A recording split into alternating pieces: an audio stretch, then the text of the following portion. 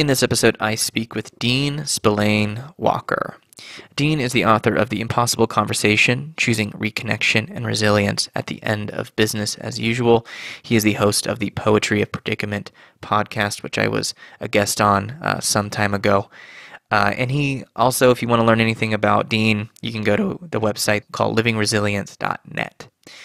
You can also find him on Twitter at safecircle.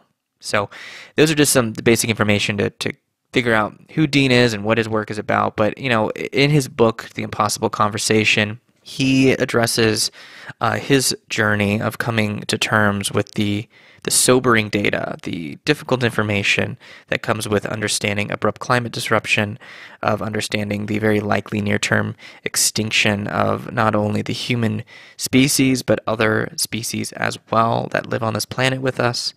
And he basically traces the reasons, gets to the reasons why this is happening. And his own, of course, personal grieving and difficulty of coming to terms with this. This is not easy information to grapple with. And I've done, of course, numerous episodes discussing this subject in some form or another. So, Dean and I, we just sort of pick up our conversation from where it left off when we were discussing this on his podcast, The Poetry of Predicament, which you can find on YouTube. I'll provide a link to that down in the description of this episode. But Dean just does a really good job of communicating some of the very difficult subjects that come with having this conversation, right? The impossible conversation. How do you even begin to discuss these extremely difficult topics? I mean, even when you understand it, there's different forms of denial and resistance to this information that comes up even for those that are fairly well versed in the data. It's one thing to intellectually understand something, but it's a completely different thing in many cases to try to live with it, to try to know how to live in the face of this information. So we have a wide-ranging discussion. We kind of go all over the place with this conversation, which is kind of what I wanted. I think Dean, he's a really good conversationalist. He's somebody that I think we could probably talk for hours about a lot of these subjects, getting into all the various, rabbit holes, that pop up when we start to have these kind of conversations. And so it was really a great pleasure to speak with Dean again. I'm really happy that I could finally release this episode. I recorded it late last year. So it's been almost 1 or 2 months. I don't even remember now when I recorded it. I'm sorry, Dean, that it took so long to release. One of the challenging things I think that I didn't actually anticipate having, working on this podcast, at least at the beginning, was how I would, working out the ways that these podcast episodes are released. I have 6 to 10 episodes lined up, and trying to manage my time and how to set up interviews and set up the appropriate time to release certain episodes based on the content of each episode. So if some episodes are very topical, right? They're like, okay, this subject is about something that's happening right now. I want to get this out as soon as possible. But I feel like this discussion in particular it's not as topical as other episodes I've had to release sooner than this. So again, Dean, I apologize for taking so long to release this damn episode. But that's not because I don't think it's important. I hope that is understood by anybody who has been either interviewed by me for this podcast or has wondered, why the hell is he taking so long to release this episode? It's a weird balance that I've been trying to make. So if I had, all the time in the world to do this, I would be releasing these episodes much more frequently. And I already think I release this podcast, pretty regularly and really quite frequently. So it can be a lot of work, and I'm not complaining about that at all. I'm just sort of trying to clarify my position on that. But anyway, this interview with Dean, it was wide ranging, and I really feel great knowing that there are people like Dean out there doing the sacred work that they are doing and creating space for people to express their deep despair and sadness, their frustrations, their angers, their confusion about these subjects. We need people like Dean out there to make space for those things, especially in a time of increasing chaos. And as Dean puts it, we are in a predicament-laden times. These aren't problems that can be fixed. These are predicaments. These are situations that we have been born into and that really have no viable solutions to. And we have to come to an acceptance of that. And that is incredibly difficult work. So Dean, you're courageous in doing that work. Thank you for having this discussion with me. And I mentioned all of the ways you can get a hold of Dean or get to know Dean's work. I'll just mention again his book, The Impossible Conversation, his website, livingresilience.net, and his Poetry of Predicament podcast. And of course, he's on social media as well, which I'll provide links to. And from what I understand, Dean is in the process of releasing a second book. So I look forward to seeing what he comes up with in the coming year. Dean, thank you for the time. Thank you all for listening to this introduction. Here is my conversation with Dean Spillane Walker. So, Dean, you were kind enough and you sent me a copy of your first book. I know you're working on your second book. The first book is The Impossible Conversation, Choosing Reconnection and Resilience at the End of Business as Usual. I like the title. I think you get at kind of what you're going for, and you talk about the impossible conversation. I remember the first time we spoke, we talked a little bit about how you do workshops and you try to get people to sort of address the implications of abrupt climate change. And you talked a lot about the levels of resistance that we tend to have to this information. Has your views on that evolved since we talked last? It was a few months ago, but have you? I'm sure you've thought about this because I've been thinking about this recently as well. I did a live podcast and I got to talk to groups of people about some of these subjects, and I can definitely feel kind of what you were addressing in that first time we spoke, which is this. You described it as, I think it was a really good term, a membrane of resistance. And I imagine that you've thought a lot about how to pass through that, because everybody has their own unique resistance to this. I just want to ask you like how you have been personally grappling with this information, how your work is informed by this, and maybe what you were trying to get at with your first book regarding that. Yeah. Yeah. Well, first, it's really a joy to talk with you.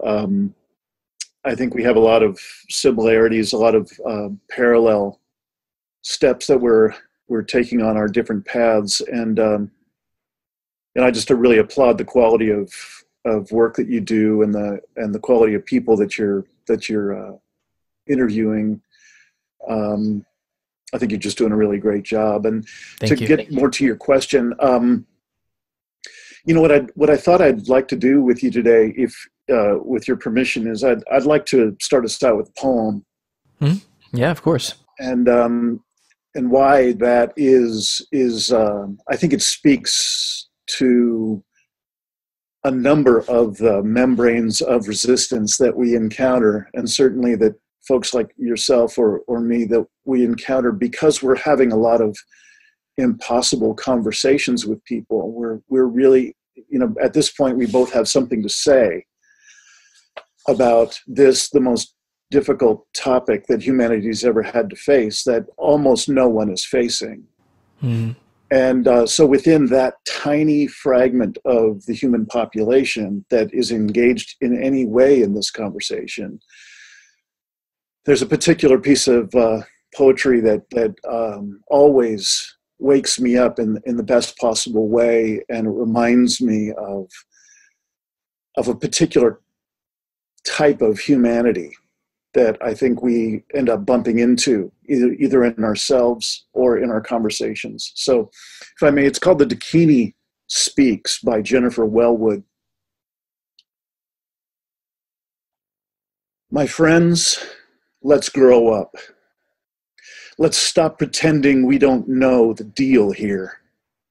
Or if we truly haven't noticed, let's wake up and notice.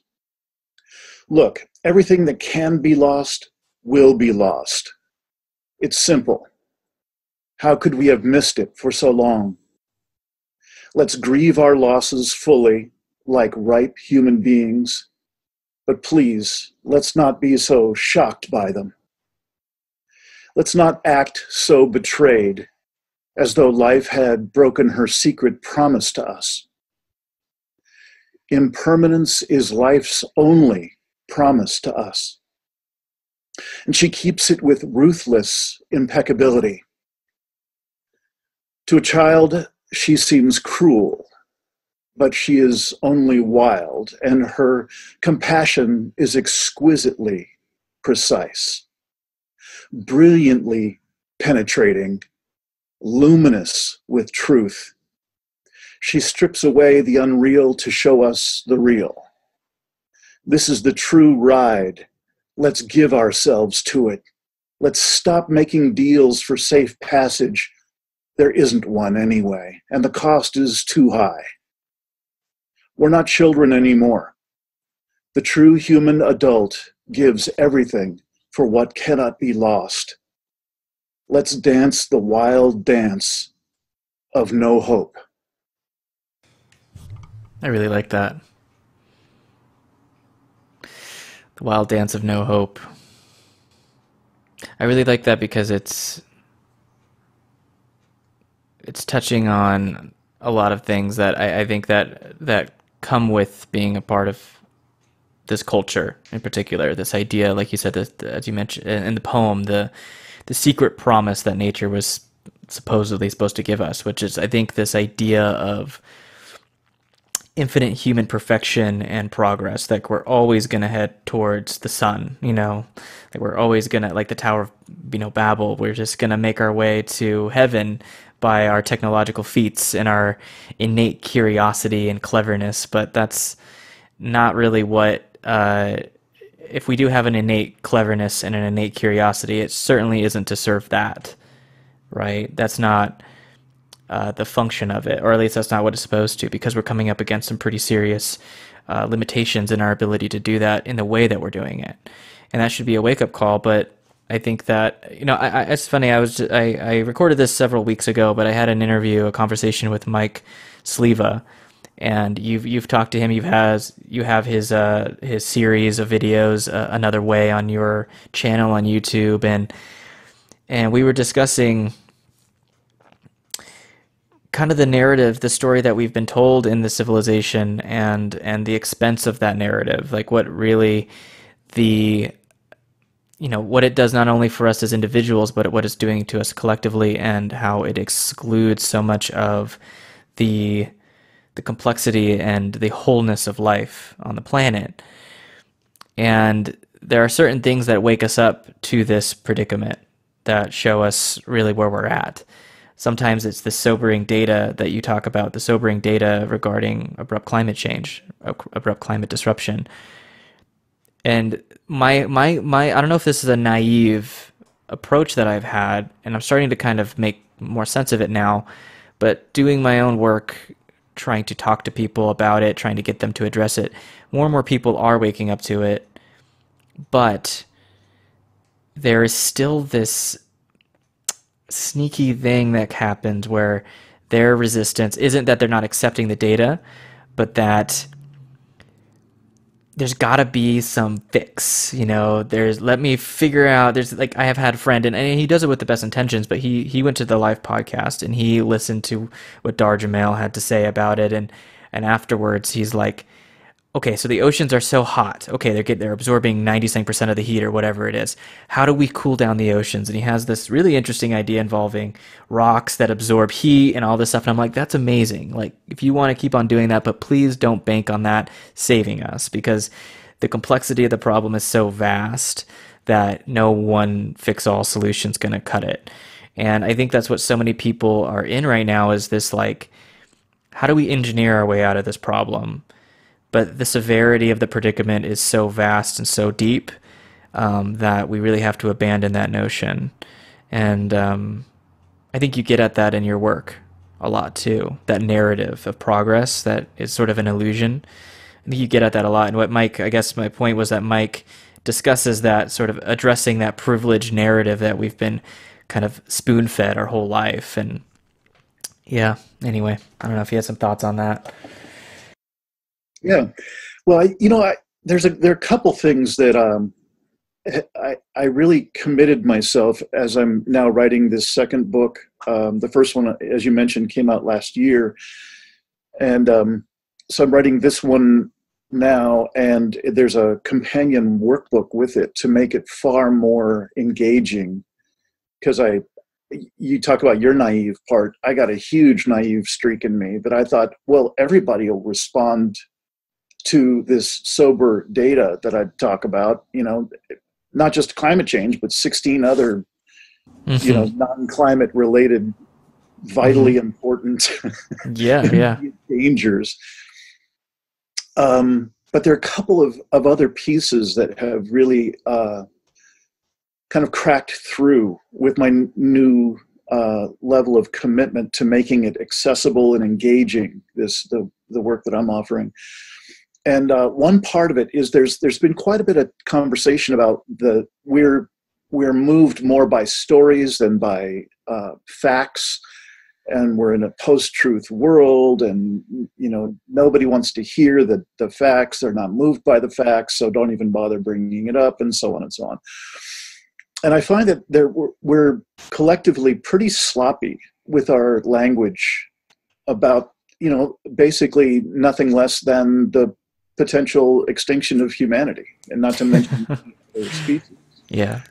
And so, I'm just doing my best to ask the simplest questions I can and come up with the most workable possible responses. I don't have any answers either, but best case scenarios or best offerings that I can come up with. And with regard to that, our shared narrative.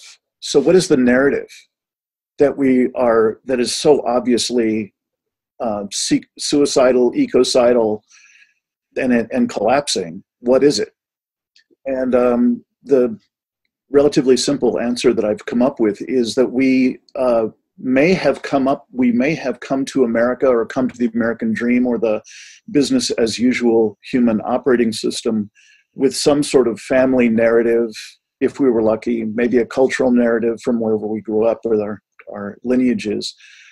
But I say that in order to work it out in America, which represents kind of the pinnacle of the business as usual paradigm, that we really had no choice but to adopt the corporate charter as our core narrative.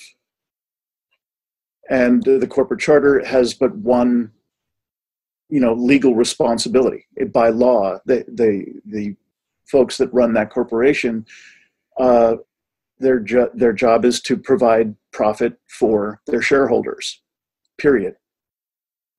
And there cannot be, that it's not legally possible for them to have any sort of predominant attention on their impact on communities or on nature or ecosystem. They just cannot do it. That's what we've got running through our bloodstream on an individual level as well as a collective level.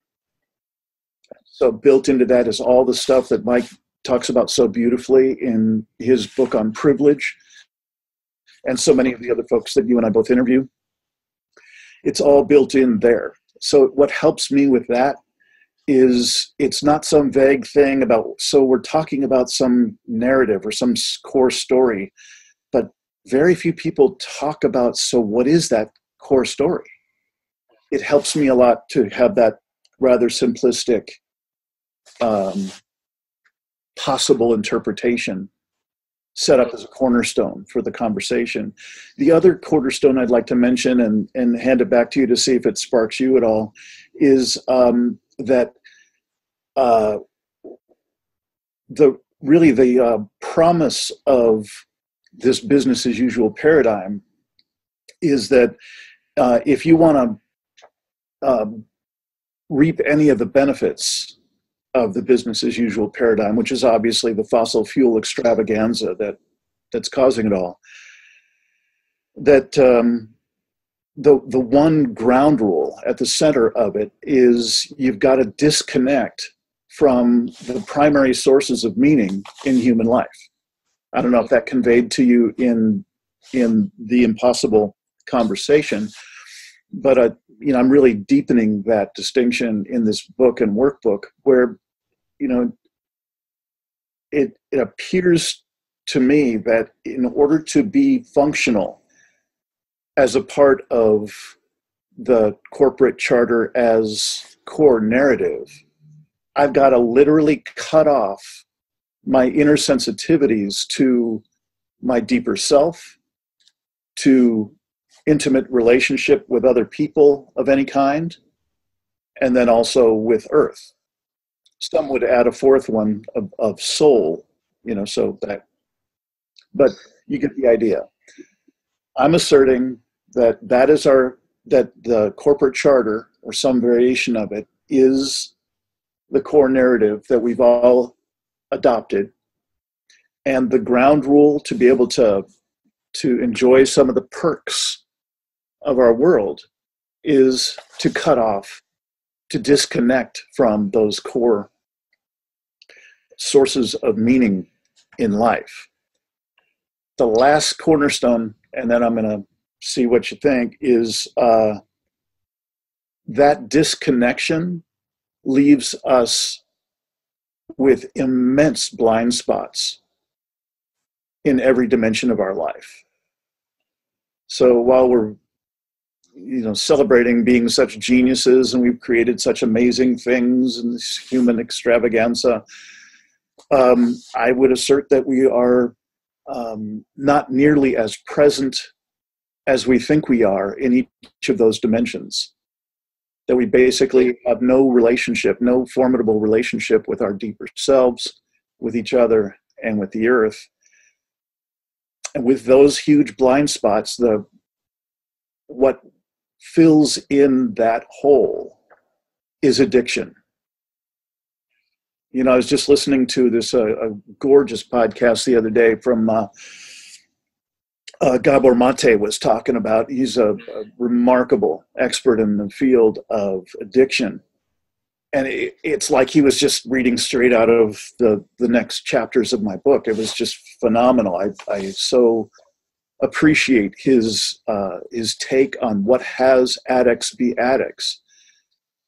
And what I'm asserting is the business as usual paradigm is an addict. And all of us immersed in it are addicts. So let me stop and just see if that sparks. Yeah, no, I think what you addressed is really poignant. It's really important to understand those levels that you talk about, because I don't know, there's a lot of things that come to mind. There was one, actually I just read, speaking of other thing I was looking at today, there's an article that I read, shared by a guy I featured on the podcast previously. His name is David O'Hara, and he's a really amazing writer, and he just does he teaches philosophy and classics at Augustana University. But anyway, this article he shared, it's called "Can We Live in a World Without a Sabbath? Rethinking the Human in the Anthropocene." Really quite a fascinating take on the creation story in the Bible, and the role that the Sabbath has played in, or lack of a Sabbath, I guess, this day that has been set apart every week in order for people to rest and let the land rest as well. Let the beasts of that are providing so much for human beings, let them rest on that day as well. And it's like also the seventh year. Every seventh year, there's like another kind of year-long almost version of that.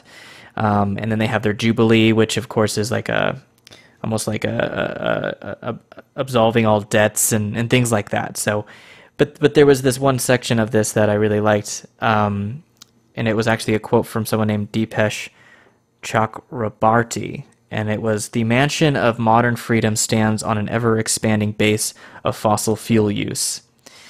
And, you don't think about that, but you think about this privilege that we have, this notion that, oh, well, everybody, our idea of freedom and being a free society is our ability to exploit the land, to exploit the so-called resources.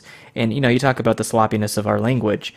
What better way to kind of detach us from the reality of what we're doing by calling a tar sand operation in Canada, which requires the absolute destruction of a boreal forest, detoxification of the soil and the land and the living beings of that land, in order for us to continue this addiction that you talked about in that third cornerstone, that we call that development. We call that extraction.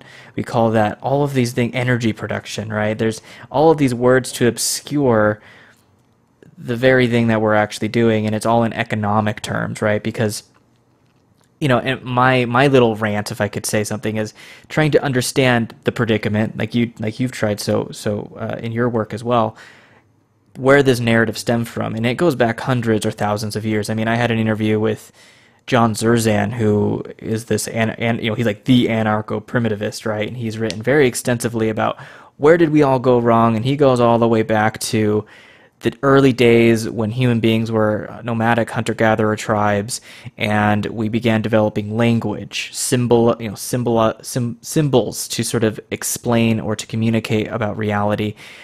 We talked a lot about the concept of time and how time as a quantifiable construct is imposed upon us, and that the further precision, I guess, or the exacting of time serves a capitalist system very, very well.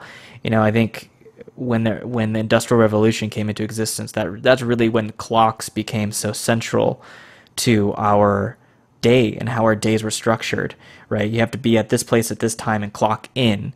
You give your time over to get money. Your money is directly related to time spent doing the labor. So, where does that all come from? Where did that insecurity about these things come from? And as you get into, I think, with that cornerstone number 3, when you're talking about how it's almost like creating a positive feedback loop, because by being a culture that is as traumatized as we are, we replicate and exaggerate that trauma onto further generations.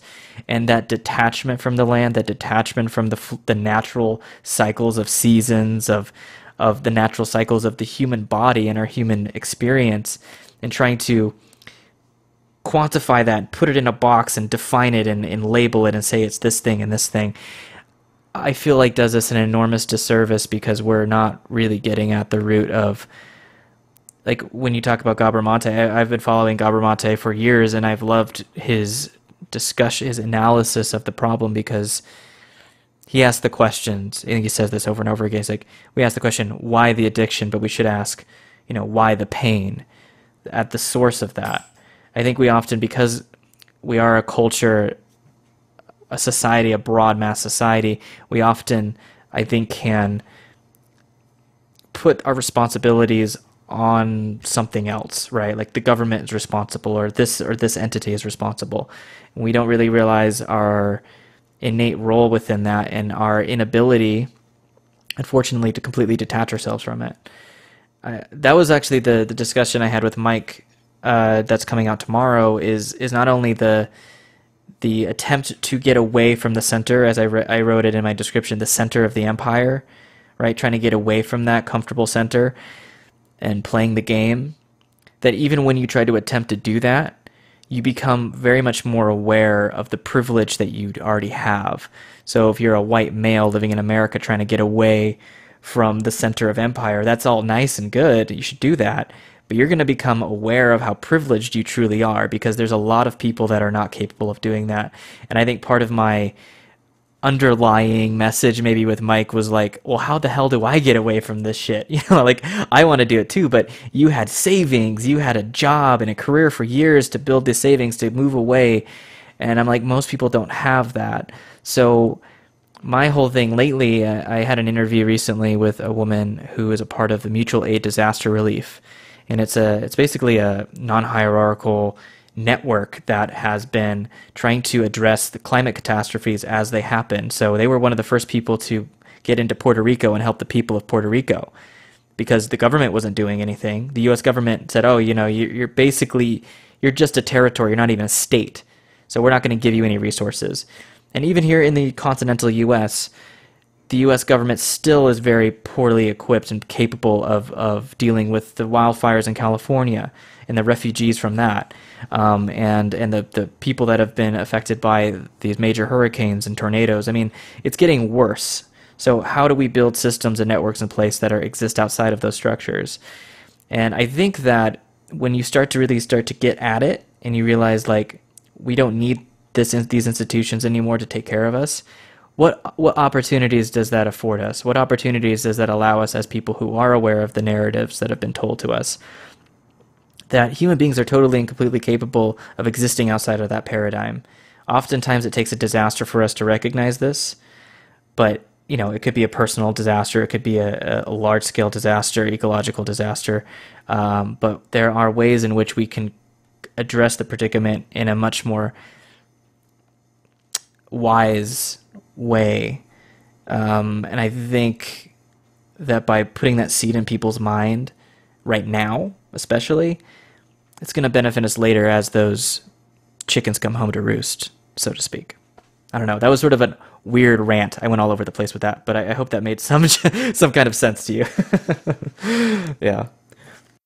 I'd like to go back toward the beginning of what you were just saying. You mentioned the word trauma, and what was implied a couple of other times in other things you said is a level of violence, a violence that we perpetrate on the earth, which is just incredibly obvious. And within my old guy lifetime, I'm clear I will see massive failure, massive collapse of earth systems. And I think far sooner than that, I will see massive collapse of human systems. And the dynamic of those who enjoy power, control, and wealth now, and really have all along,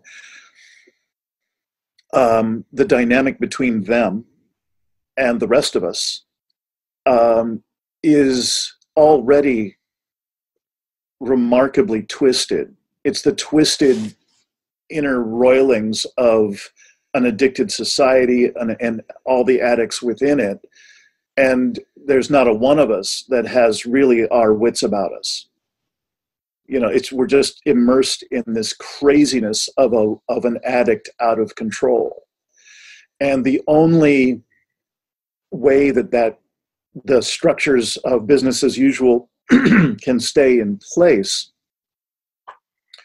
is through violence, is through this well-paved path that we've all walked on, we all walk in every day, which is paved with trauma.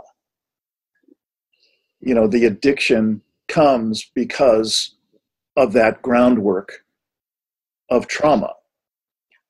And we've normalized it. So we take a look. It doesn't take much now, really. It's actually hard not to get a little snarky as I'm writing this book. Like, what the hell are we thinking? Yeah. How about just look around? That we still have a conversation for more than half of America to be able to be either in full denial or in some brand of willful ignorance. Just mind-blowing. Yeah. That we can have people being treated the way they're being treated at almost every level of our society, and we call it normal, and it's so swell that people want to get up and hold picket signs and still, do, some sort of protesting and so on. I certainly don't want to stop anybody from doing whatever they do at whatever level's right for them to be engaged in our world. But one thing I've really enjoyed that you've brought in with a number of your guests, that you all talk about violence and how it's really growing back out from the shadows big time. And I have a lot of concern. I have a lot of concern out of what I've seen in my own research, putting together the first book and now the second and so on. I think that we're delusional if we think that anybody at any level is just going to roll over and all of a sudden there's going to be a whole lot less fossil fuel use. I think it's laughable, and it's tragically laughable. And what I'm really concerned about, and I'm including this in the practices that I'm putting into the workbook and so on, is just how I'm not at all trying to say people should, buy body armor and gun up and stuff.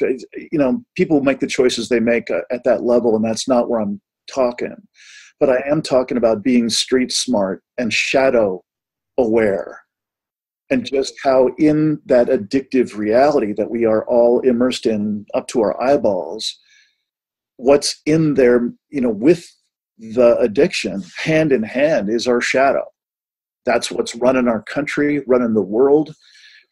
And again, I just have my sincere concerns that people will somehow get hopeful. And I don't like using the word hope at all, but they'll get hopeful that, we'll finally get some politicians in who really subsidize renewable energy, and that'll take care of us, and we can get back to business as usual in a growth economy, and everything will be fine. And I think you saw it in the impossible conversation. What the actual impossible conversation is the punchline of the book, is that we absolutely cannot have infinite growth on a finite planet. And our entire business as usual model is based on the greatest growth trend that has ever been seen in any human venture ever. And it must end, or we will end it a different way. We'll end it in a very tragic way. So that's probably enough for my rant. Thank you for. Oh, no. I figured this is how it's going to go. I just feel like there's a lot to discuss. So there's just so many avenues to take, and how trauma fits into all of this is so fascinating, because that's something I've uncovered over and over again, is that I guess for me, I like to be diverse in what I like to talk about on the podcast, because there's so many, you have to include the whole picture and try to get at the whole picture the best you can, and all the different little aspects of that picture in order to get it. I mean, why is it that, okay, you just said this, why is it that subsidizing or, doing carbon taxes or whatever it is, all these schemes, these economic and political schemes to get us to reduce our carbon output, right? How do we mitigate that? And so much of that is based on this idea that we have to keep this economy going no matter what. So you have all these green capitalists, right? Like, we'll switch over to nuclear, we'll invest in subsidized wind and solar and all this stuff. And they don't, of course, address the unsustainability of those things in and of themselves, because if they did, that. And Derek Jensen does actually a great job of doing that. I had an interview about that with him, kind of showing that the whole paradigm of sustainable energy is based on the exploitation, just in another way. And I would think about, like, you talk about keeping this infinite growth paradigm going, and you try to think about, well, what was it built on? What was the groundwork that was laid out for this? And that's built on settler colonialism. That is built on white privilege, which was formed in order to justify this exploitation of human beings. And we're still perpetuating. It hasn't, just because we outlawed slavery, except for prisoners, just because we have done all these things to kind of keep everything functioning and going along, just because people were so upset about it, they're like, well, we have to make some changes. It's kind of like New Deal Democrats, right? They're like, well, Roosevelt was a great president, and, he saved this country from the Great Depression and all this stuff. And I'm like, I get that. But people don't actually recognize that the Communist Party in the United States at that time had, like, over 1 million votes or something. Like, they were getting enormous support compared to, what we had previously.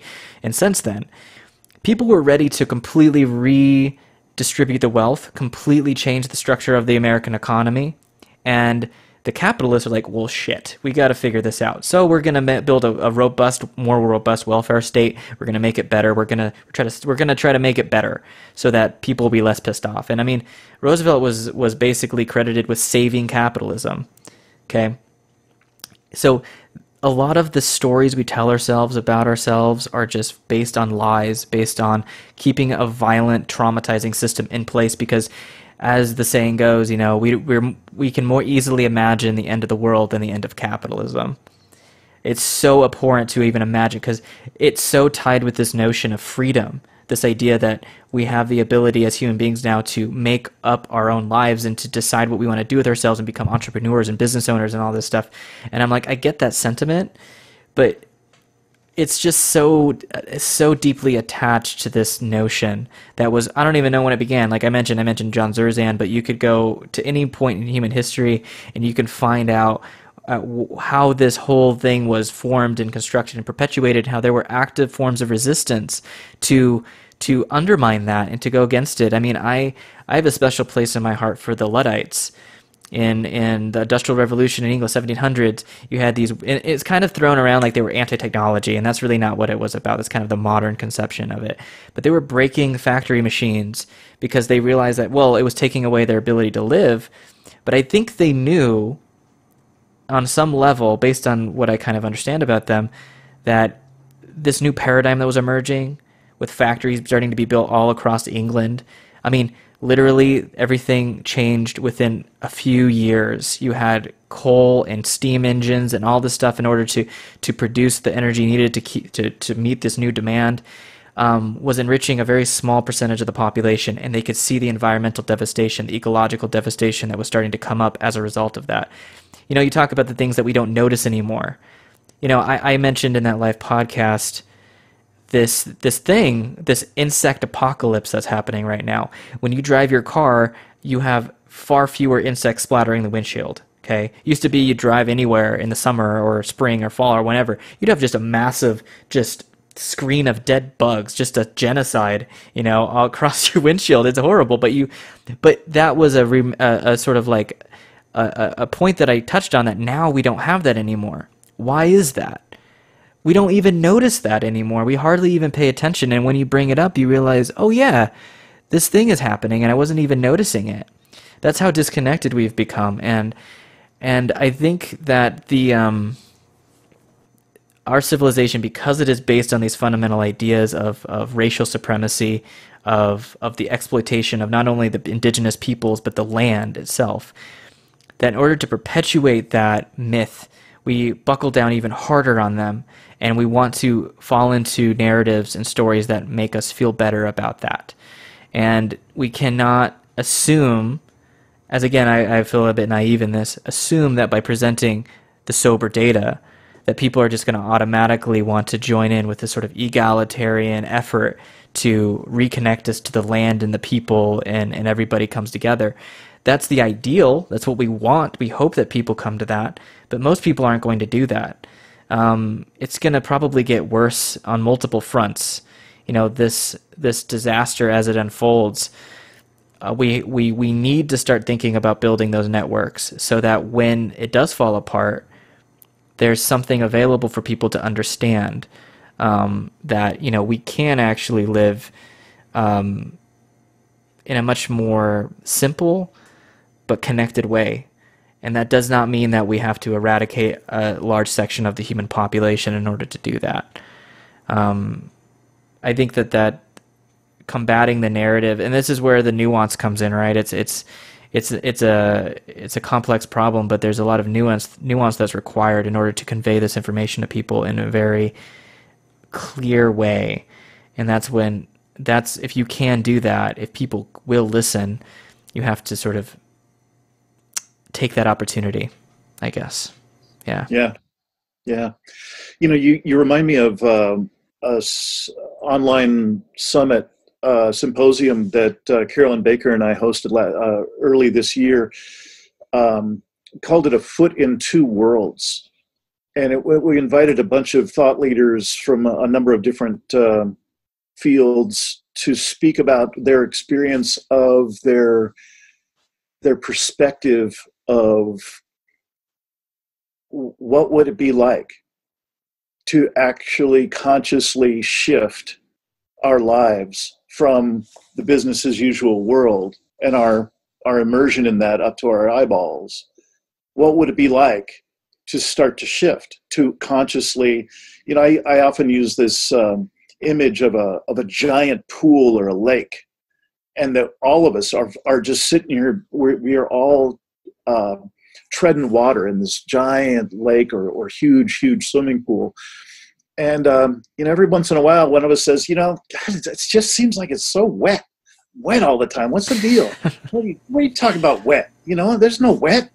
You can get the idea. It's a hoax. You're so immersed in this all the time. Yeah. And so what if there were a small handful of people who have actually found the edge of the lake or the pool and have found, like, wow, you know what? I'm going to try what would it be like if I got out of this thing for a few minutes and actually started to dry off, and so on. In any case, this summit and the idea of a foot in two worlds, I actually turned it into a pretty major part of particularly the workbook that is the companion of, you know, with the two books that I'm writing now. And And I articulate it as probably one of the toughest lifestyle choices that anyone could possibly make. So, it actually behooves us to stay in denial and just keep riding this thing as far as we can ride it, because it is an immense amount of work, ethically, on our hearts, on our souls, and every imaginable emotional and physical, psychological aspect as well, to try and hold this collapsing, clearly dysfunctional, clearly ecocidal paradigm. And then somehow, with all of that, which is, the vast majority of us are barely hanging in that. It takes everything we've got to just get through the day or the week, in that. But somehow to be able to consciously bring 1 or 2% of our awareness and our intent over to create something else. It's like, talk about the impossible conversation, like, oh shit. How am I supposed to carve out any of my consciousness, any of my life energy to be able to try to put it towards something that hasn't been articulated yet, hasn't been imagined yet? It's an immense challenge. So I just want to put out a message of compassion to us all, because what you and I are talking about right now is just so extraordinarily difficult. If you don't mind, I'd love to just pause us, just slow us down for a second, and maybe the listeners as well, and just allow even a small portion of this conversation to just sink into the level where we could actually feel it for a moment.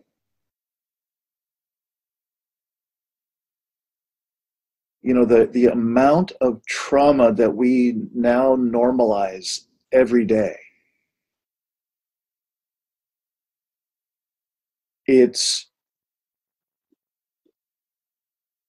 for me personally, having been in this arena for quite a while, in the training work that I've done and facilitation and so on, it's hard not to be in tears.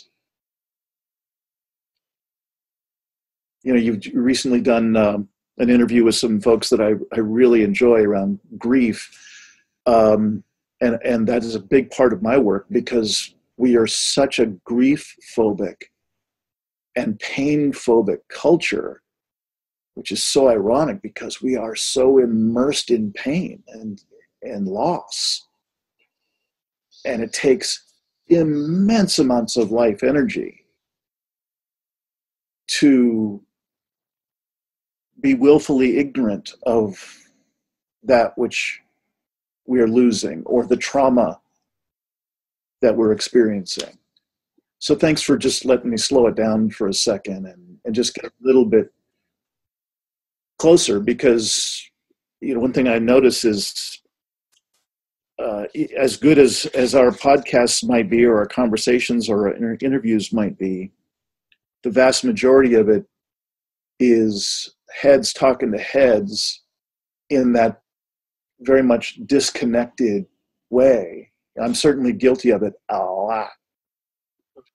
And there is no freedom down that direction. There is no possibility. There is no more beautiful world our hearts know is possible down that tunnel of conversation that is head talking to head. Mm-hmm. Yeah, I think that the trap is that this technology we have is amazing. I've talked to people from all over the world. The fact that I get to do that and then record it and then put it in a thing and make an episode and put it out there and people can listen and have their, their own responses to it. That's an amazing thing, but it's no substitute for the face-to-face, human-to-human connection, right? It's a completely different dynamic. And I almost feel like I actually got an email recently from I don't know who, I won't say the name of the person, but they had, I think they heard, I don't remember what episodes they were hearing, but they were like, I live in Utah and I'm witnessing the ecosystems collapsing. The water is disappearing. The fresh water is disappearing. I don't know what to do. I've talked to some people about it, and I think they're starting to understand what's happening, but I just don't even know where to go with this. And for some reason, I never anticipated that doing this would have people. I know that's really naive, again, naive of me, but I'm learning as I go along that I may have to help people and direct them towards resources and people near them, not people online. I mean, that might be helpful too. They may help them in ways I can't. But this person was in a particular geographical location, and they're like, who can I talk to in my area? So I had to ask other people. I asked the people you mentioned, the interview you're talking about with the Good Grief Network, Amy and Laura from there. They have their own amazing 10-step like group program that they're working on to help people grapple with these heavy emotions that come with this ecological consciousness, right? That's starting to emerge again. And then I also had a friend, Rob Simetz, who you've featured on a previous episode, who I love. I've become good friends. Another person that I would like to meet in person. Hopefully we'll be able to do that next year. But anyway, I asked both of these people, like, I don't know where to direct these people, and they were very good about giving me some directions. And I never anticipated that would be, I don't know why, and that's really foolish of me, but I never really anticipated that there's going to be people that are coming into this information. It's going to be new to them. I've had a few years to grapple with it. I'm still have my moments of extreme sadness and grief and being overwhelmed by the information. It's like it comes in waves. It never goes away. And I feel those different stages of grief at different times. It's not this linear, I'm this and this and this all in one string, and then I come to acceptance and everything's, that's not how it works. It's very non-linear. You're going to approach the different stages in your own unique way. But then realizing, like, I'm putting out a signal with this podcast. You're putting out a signal with yours. There's going to be people that are going to start coming into this awareness, and they're going to be in a very vulnerable state emotionally. And how do I direct those people in a very productive direction for them personally, where they can not only begin to grapple with that grief and that feeling, but also find resources that, and it is important to sort of hold yourself back when you say hope, because it's not about finding solutions. It's about finding personal fulfillment in that state that we're going to find ourselves in as a result of becoming aware of this information. Hope isn't something that's meant to lead us towards false conclusions or false solutions. Hope is a place where we can reside that allows us to feel connected to ourselves and to others when maybe we previously never felt that way. I think that that's really what I want to get at when I talk about abrupt climate change is, okay, this is happening. Why do you think that is? I've heard people say, well, human beings are rotten. We're a rotten species. We've done rotten things. And I really want to then take the next step, say, that's not why. It's only some people that have done this, not all human beings. There's countless human beings that have left zero to no negative impact on this planet at all. Why is it that our culture is producing this? And then from there, there's a step-by-step process of recognizing maybe not the exact root, but at least something close to that. Finding that center of where that trauma stems from. And there's so much to unpack, and there's so many avenues to go down, and each person's going to come at it in their own unique way. And I just hope that by us addressing all the various aspects of this in our own way, that people will come to that realization, and they won't come to this place of resentment and hatred, that they'll come to a place of, yes, it's sad, but it's also incredibly beautiful sadness as well that can come with that. Yeah, I don't know what else to add to that, but I just want people to know that are listening to this episode or any other episode I've done or that you've done, that we're more than happy, I think, to help. And that I'm probably not going to have an answer for you for a lot of the questions itself, but I can at least try my best to direct you in a direction that may be fruitful for you.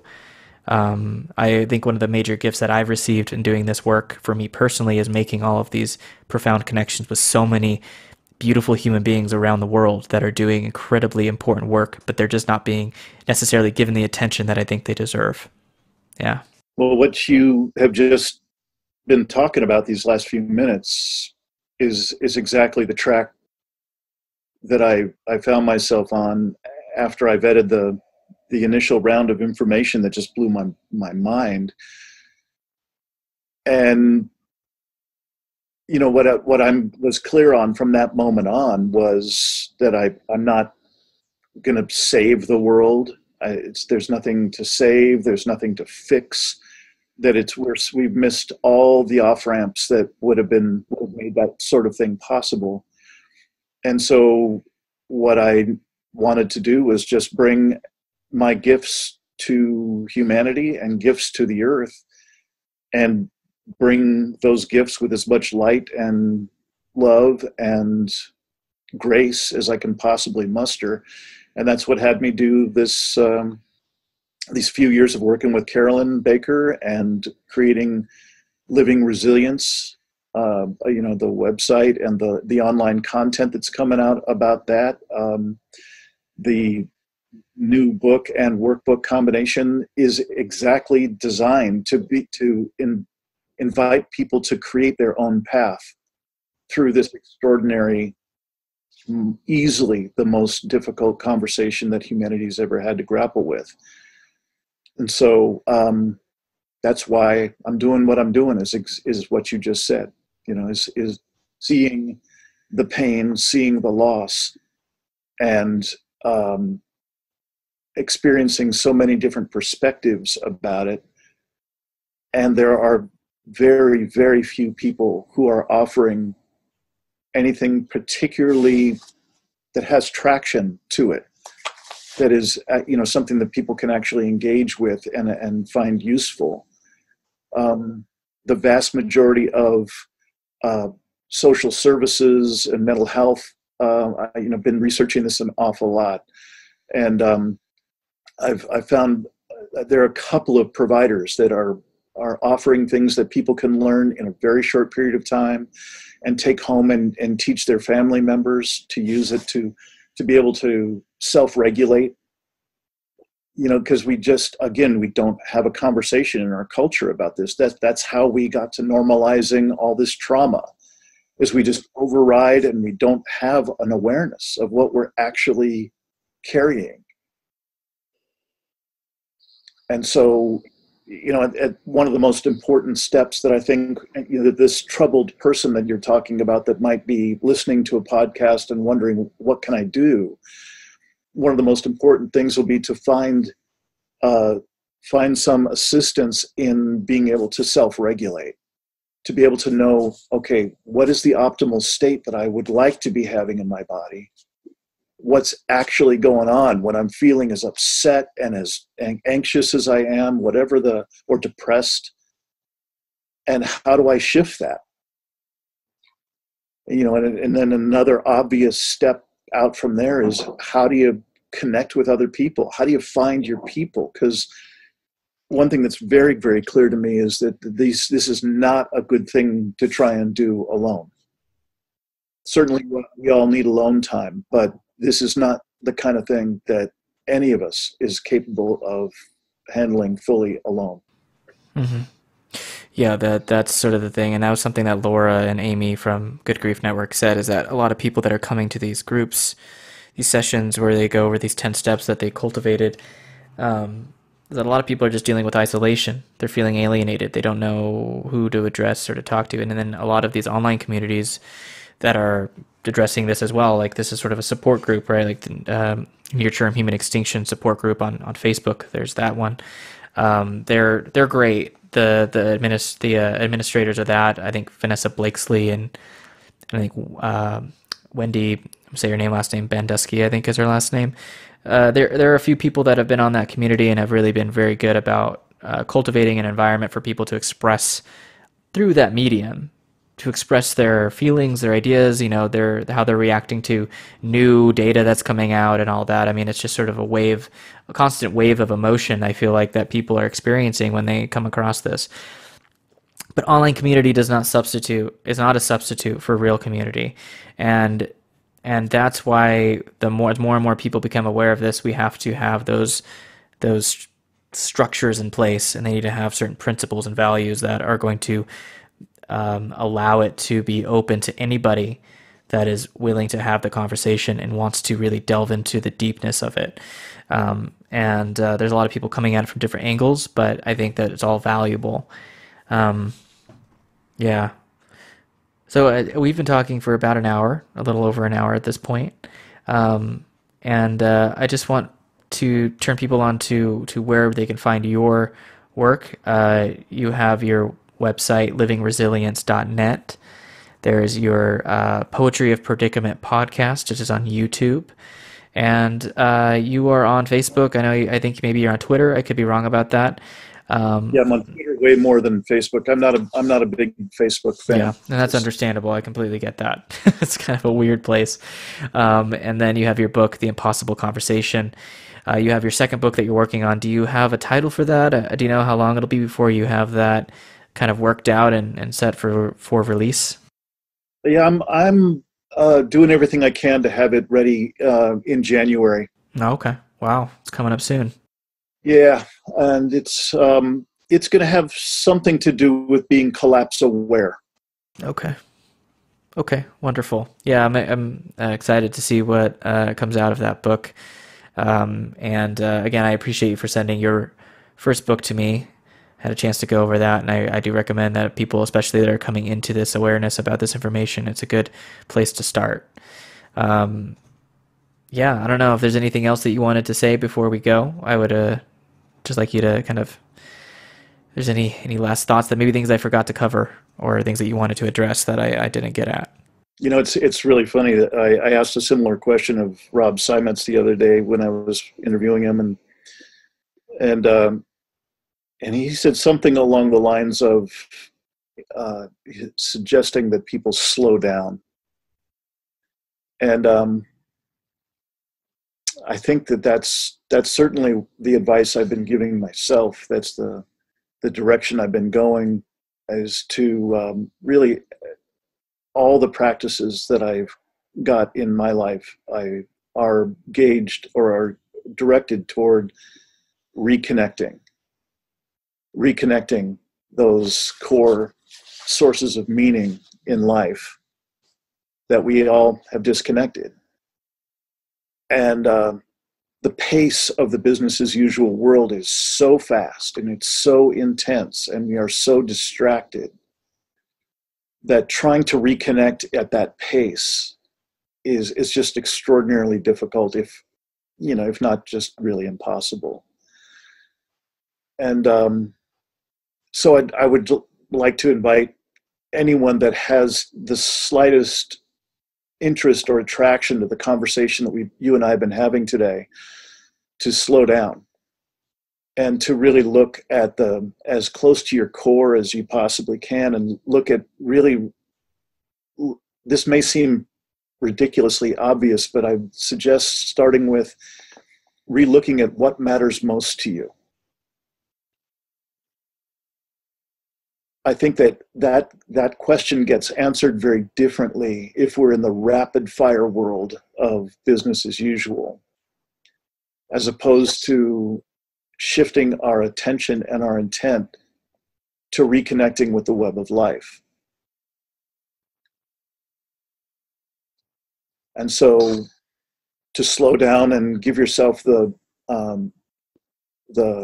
extraordinary benefit of asking that question: what matters most to you? And yeah, I just appreciate very much having this conversation with you, and look forward to seeing who who each of us gets to talk to in this coming year. And I wish us both the opportunity to do that kind of slowing down and to ask those core questions, and hopefully be of service to others who are stepping in that same direction. Yeah, well, that's a really good note to end this discussion with you, Dean. I really thank you for your time. I thank you for sharing your insights with me today. All right. Thanks, Patrick.